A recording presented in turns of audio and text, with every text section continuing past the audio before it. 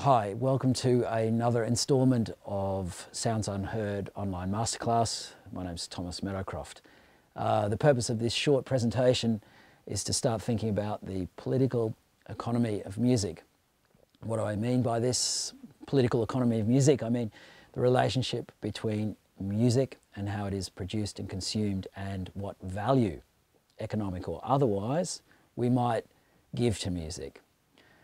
Music and economics don't make good bedfellows. Economics at its worst is a clunky, jargon-filled pseudoscience, whereas music at its worst is also a clunky, jargon-filled pseudoscience, but nonetheless can be profoundly moving and insightful in and of itself.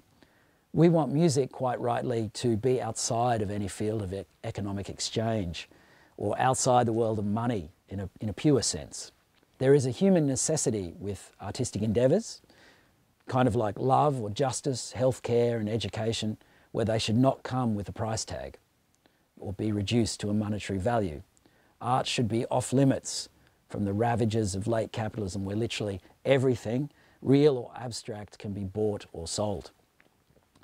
We treasure music because it can move our bodies, it moves us out of our bodies, it slips away from language, it removes us from the grind and boredom of our everyday lives, etc., etc. This is the mysterious non-economic value of music, which is beautifully encapsulated in the phrase when we get together with other musicians and say, "Let's play," for its own sake.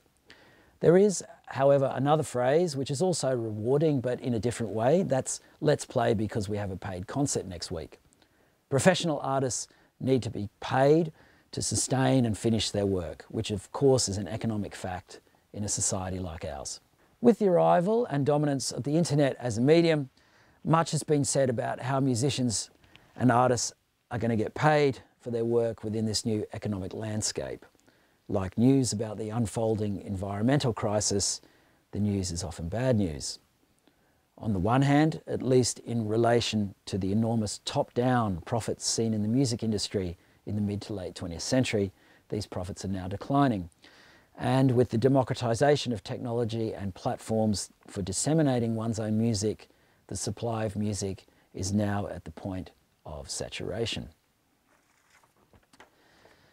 On the other hand, although artists now have the possibility to completely control every aspect of our work instead of being owned by record companies, it's not clear who is actually listening aside from the artists themselves and the cool guys over at Google.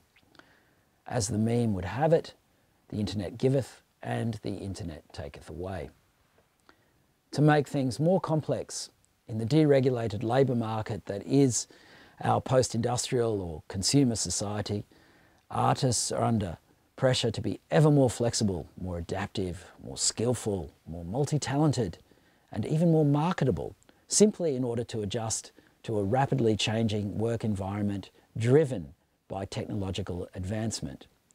Artists are expected to run from one mini-job or gig to another, just as they run from one software platform to another. From Uber driver to composer to producer and back to waiter, the job description and the cultural imperative are one and the same: be creative.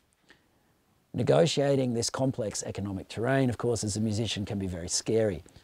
When do you park the self-help, the music biz talk to one side so that it doesn't meddle with your creative work, and yet nonetheless remain in a financially realistic position to pay the rent? Or moreover, how do you buy enough time to work and be creative?